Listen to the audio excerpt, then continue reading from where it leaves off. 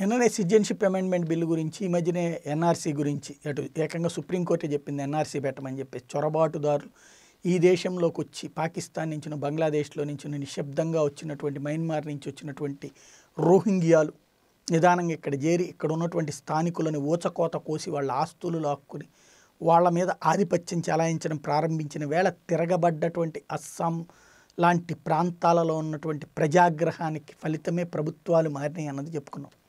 ఇప్పుడు నిన్న కూడా అక్కడే అరాచకం సృష్టిస్తున్నటువంటి అరాచక శక్తులు, వాళ్ళకి సపోర్ట్ ఇస్తున్నటువంటి కాంగ్రెస్, తృణమూల్ కాంగ్రెస్, ఎన్సీపీ ఇట్లాంటి పార్టీలన్నీ చెప్పేటువంటి పదం ఏంటి, క్యాబ్ పెట్టారు. ఎన్ఆర్సీ ఎందుకు ఉండాలి అప్పుడు?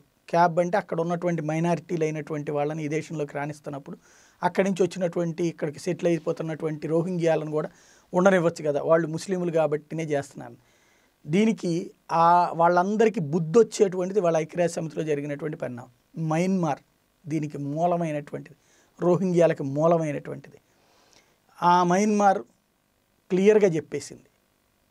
మయన్మార్ మీద ఇట్లాగే ఐక్యరాజ్య సమితికి కంప్లైంట్ చేశారు. బంగ్లాదేశ్ నుండి వీళ్ళు అక్కడ ఉన్నటువంటి రోహింగ్యాలు చేసిన అరాచకాలకి ఆగ్రహించినటువంటి అక్కడ ప్రభుత్వం వాళ్ళని తరిమి కొడుతోంది, వాళ్ళ మీద కాల్పులు జరుపుతోంది, వాళ్ళని తొదముట్టిస్తోంది.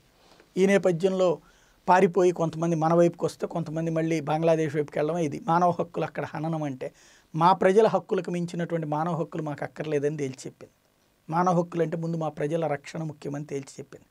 తద్వారా రోహింగ్యాలకి ఎట్టి పరిస్థితుల్లో మేము షెల్టర్ ఇవ్వలేమని చెప్పేసి ఇక్కడ ఈ ఐక్యరాజ్య సమితిని శాసించే నడిపించేటువంటి అగ్రరాజ్యాలు తీసుకుపోవచ్చు కదా ఈ రోహింగ్యాలందరినీ, వాళ్ళ దేశాల్లో పెట్టుకుని వాళ్ళు ఉపాధి కల్పించవచ్చు కదా.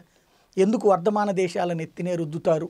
భయపెట్టి బెదరగొట్టి హక్కుల వంక చూపించి మన దగ్గరికి ఎందుకు రుద్దుతారంటే, అక్కడైతే మాత్రం ట్విన్ టవర్ కూలితే ఆ తర్వాత ఇంకోటి జరగకూడదు. ఇక్కడ రోజు చస్తూ ఉంటుంటే వీళ్ళు మాత్రం హ్యాపీగా చూస్తూ కూర్చుని దీనికి ఒక ఖండన స్టేట్మెంట్లు ఇచ్చుకుంటారనమాట.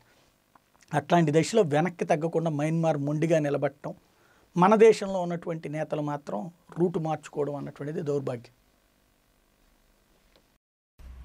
ఇక నుంచి జర్నలిస్ట్ సాయి వీడియోలు వన్ లైన్ యాప్లో కూడా అందుబాటులో ఉంటాయి.